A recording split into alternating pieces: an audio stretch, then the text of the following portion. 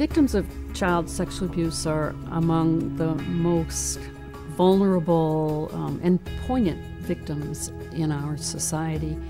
And it affects, like all crimes, not just the child, but the whole family and the community.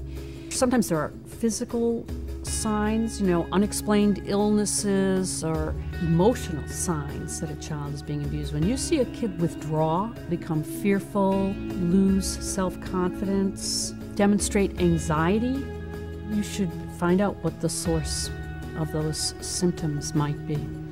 There is help available, and there are resources that are appropriate for children, and that's really key. Around the country, there are a number of child advocacy centers where child victims of sex abuse can come, and it's a one-stop shop where a child can get social services, can get referrals for medical services, can be interviewed by trained forensic interviewers who know how to talk to children, who know how to work with children in a sensitive way, and who can do one interview that can be used by the social workers, the prosecutors, the police, so this poor kid doesn't have to tell the story over and over and over again.